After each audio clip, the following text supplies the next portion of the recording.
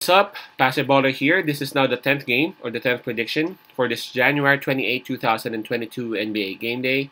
This will be New York Knicks with the record of 23 wins and 26 losses, visiting Milwaukee Bucks with the record of 30 wins and 20 losses.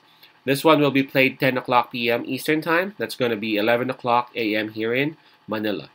And again, I'm just inviting everyone who have not subscribed yet to our YouTube account or YouTube channel, Baller. Please click on the subscribe button below. At the same time, hit on the bell logo. That way, automatically, you guys will be receiving notifications whenever new videos are uploaded.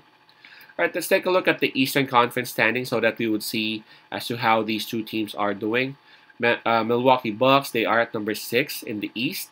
For their last 10 games, they have won 5. That's pretty decent. But approaching this game, they're coming off a loss. Now for New York Knicks, they are down there at number 11. For their last 10 games, they have only won 4. And approaching this game, they're coming off back-to-back losses. Alright, so on this game, Milwaukee Bucks would be enjoying the home court advantage. In terms of momentum, we got to give it a pass. Both teams are coming off losses. And both teams are actually coming off rest days. So we can just skip that fatigue factor talk. For New York Knicks, I'm looking at the injury list now.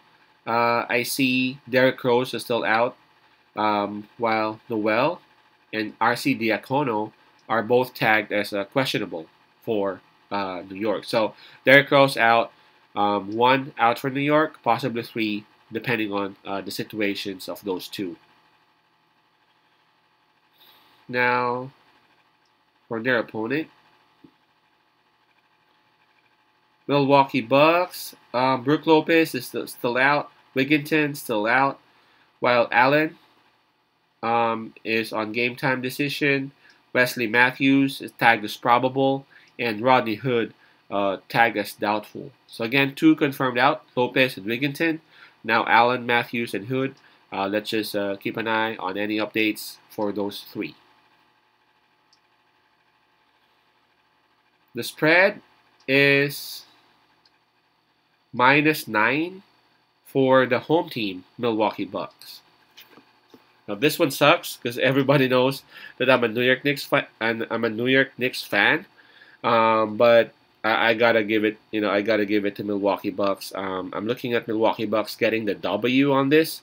For some strange reason, New York Knicks can't find a way to end the game right. They're able to come back, they're able to grab the lead, but towards the end, they're actually losing it. So I think Milwaukee Bucks will actually have the win, but if we can hold up a bit, the spread of -9, I guess is a bit big. I mean, considering the fact that Milwaukee Bucks also got some players who are out, and considering the fact that the New York Knicks would have Mitchell Robinson back, so they have big buddies there. I think it's gonna be Milwaukee Bucks having the W, but I'm gonna side with the New York Knicks because that +9 is actually so tempting. So I think again, Milwaukee Bucks would win, but the New York Knicks should be able to cover that +9.